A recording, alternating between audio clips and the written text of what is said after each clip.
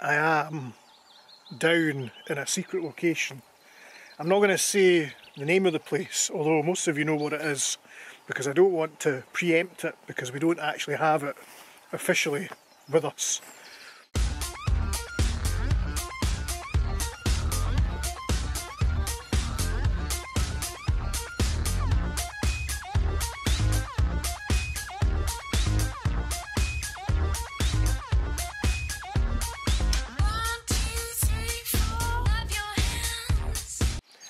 We had a break-in down here. It wasn't that secure, the building anyway. However, I mean, the back door here was just screwed shut. So someone had been in and they've taken the wood burner out from under the fireplace and disconnected it from the flue, and yeah, so that's not good. So I've secured the door a bit there, a big padlock on it. I hid the door to the wood burning stove, which kind of renders it a bit useless as a wood burning stove. You can maybe keep books in it or something, and I'm down again just to check that everything is as I left it, and it is. The door's secure. The two front doors are also secure. They're barricaded from the inside. Yeah, so far so good. Just having a quick walk round. So the outside of this building is very overgrown. There's an awful lot of slates on the ground here that have come off the roof. That still needs to be fixed. That's going to be the major bit of work and expenditure. So I'm just going to strim a wee bit, and the idea is to make it look a bit looked after, and that way if people do come down they can maybe see that it's not abandoned. So I've strimmed the road. Looks good. It's very well defined. I don't know if you can see that in the video, but whew, there we go, very neat. This isn't actually what this video is about, by the way. This video is about a quintessentially scouty activity. I know I said that we're not massively a scouty at Longniddry, but we do lots of scouty stuff, and okay, we might not give out badges for it, but be in no doubt you do qualify for them. Another thing that I've never done in my entire life is create fire by rubbing two sticks together. Something that Baden Powell would probably be horrified to learn about such a long-serving professional scouter such as myself. So that's what we're going to do. I was out yesterday. I went on YouTube, because that's what we do these days, and I needed to find an elder tree, get some wood from an elder tree. That's hardwood. And I needed to find some wood from a wild clematis, which proved to be a wee bit more difficult. That's softwood. And somehow, by taking a firm grip of that wood and rubbing it together, fire starts. There will be a great conflagration, apparently. I mean, the sponge I think was a nadir. The sponge was a low point, so this is the only way is up, really. Surely, you know, back up the road. I'm in Butterdean Wood now, and I'm looking for wild clematis, and there's lots of it around. I'm fairly sure this is wild clematis, but it's not big enough. I need to get a sizable chunk of wild clematis wood to drill into with the elder sticks that I picked up in Gosford Woods. I actually had one growing outside my house, which I chopped down a couple of years ago and burnt, so ironically, with a match and petrol. I've lost all track of time. I'm still in Butterdean Wood, and I seem to have walked about 1,000,000 miles. I'm not lost. A scout leader never gets lost. They just become temporarily unaware of where they are in relation to anything else on the planet. I don't even know if I'm still in Butterdean Woods. My main concern is getting out of these woods, because I'm thirsty.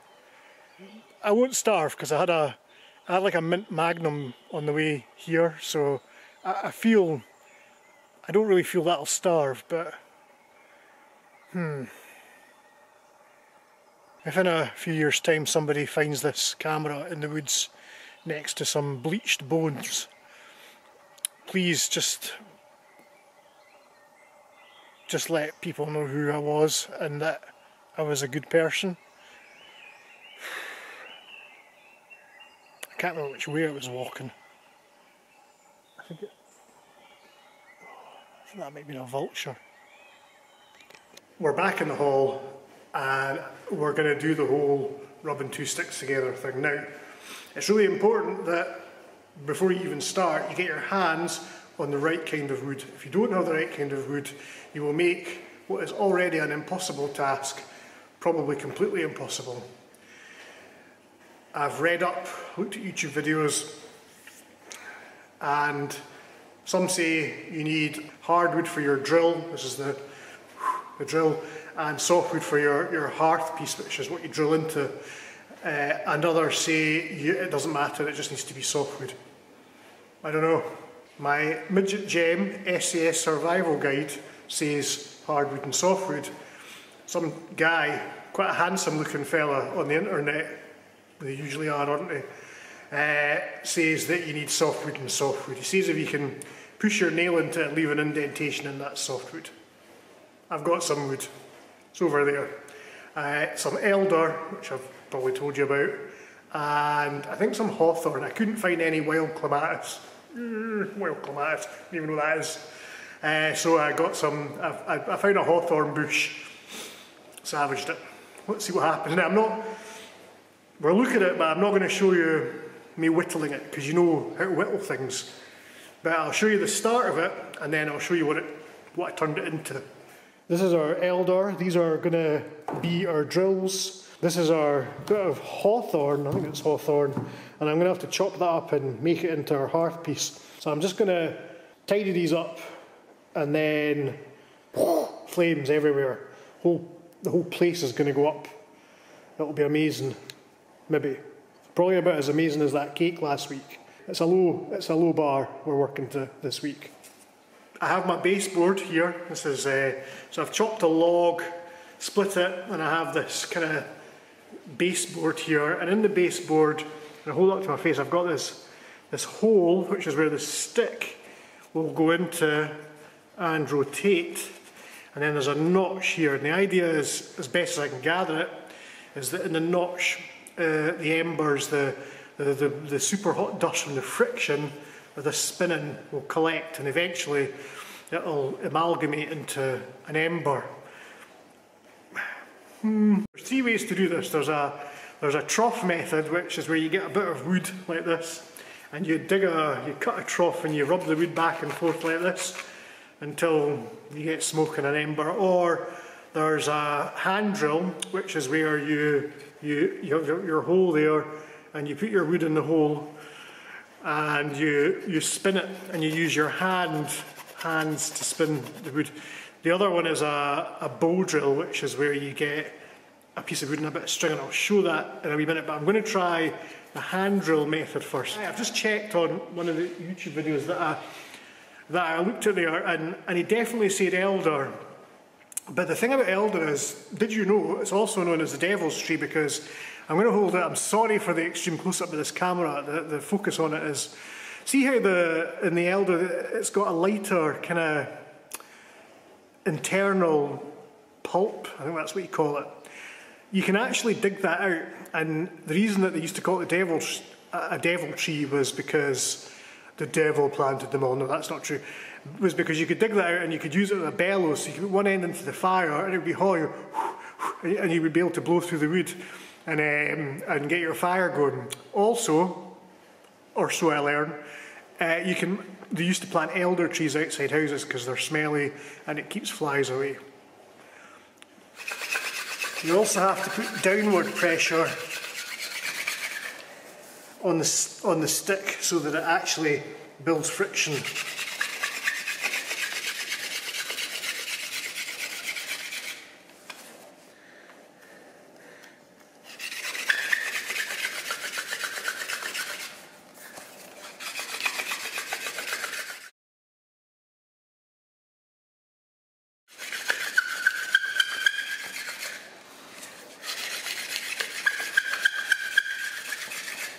Let this be a lesson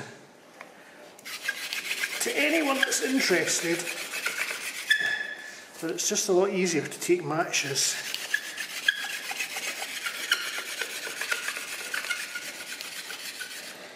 and a lighter.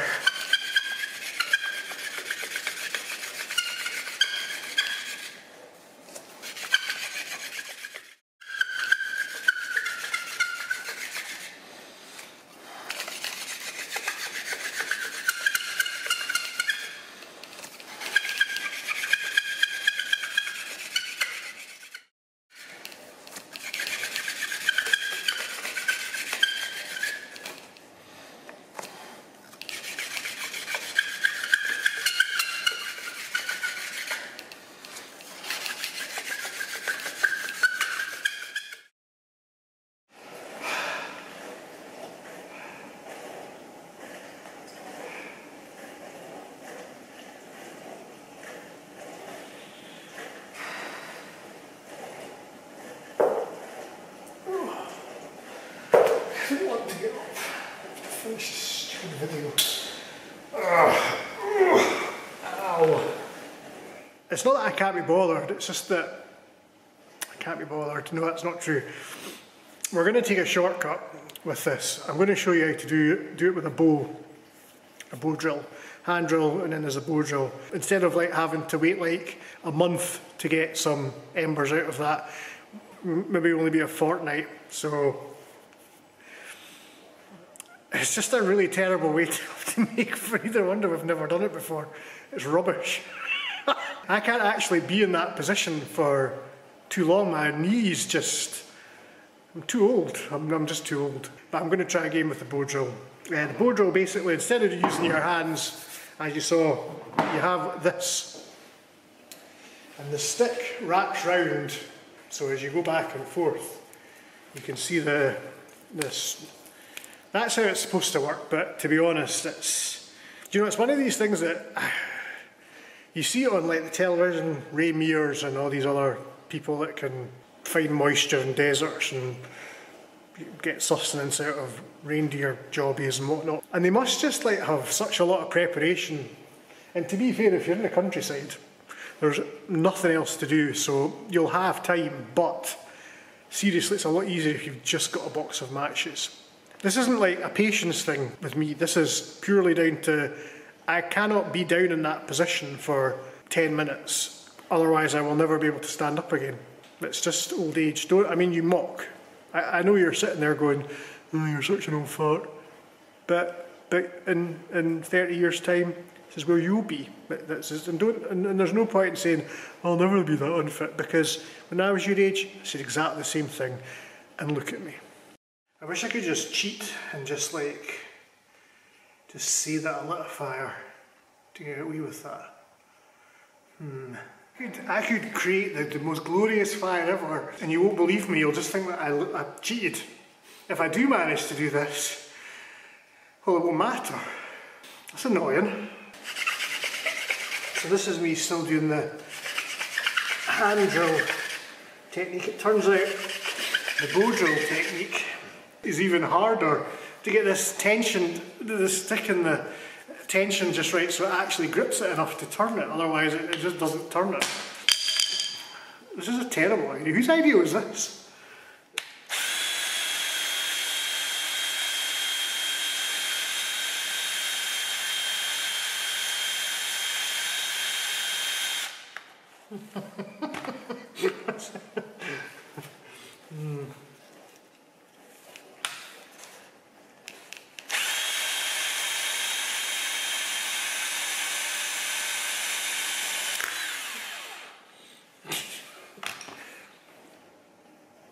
Starting a fire by rubbing two sticks together is, do you know, there's all these folk that can do it, these bushcraft experts, and that's totally fine. And I dare say if you were really up against it, you could probably figure something out, but just break into someone's house. I mean, there's lots of Airbnbs, and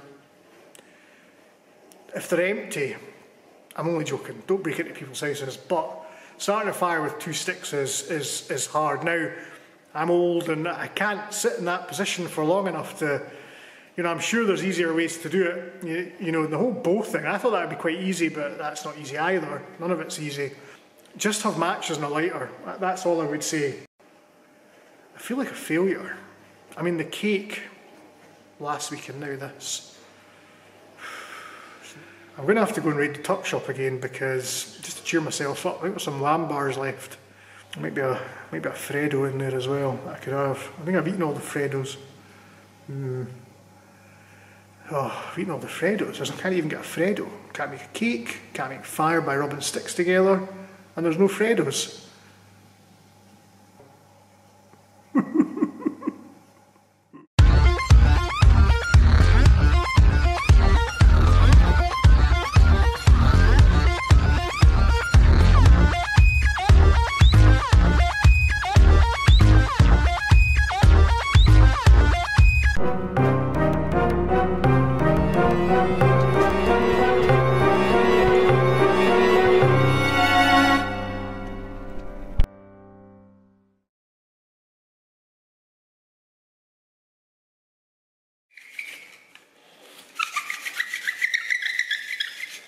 You're far more likely to die of just irritation than, like, I don't know, hypothermia or starvation. Your hands will just fall off.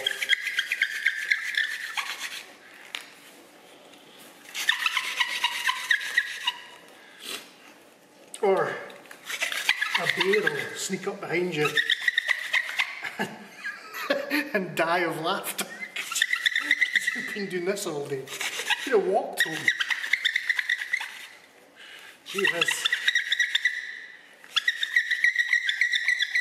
That's a really annoying noise as well.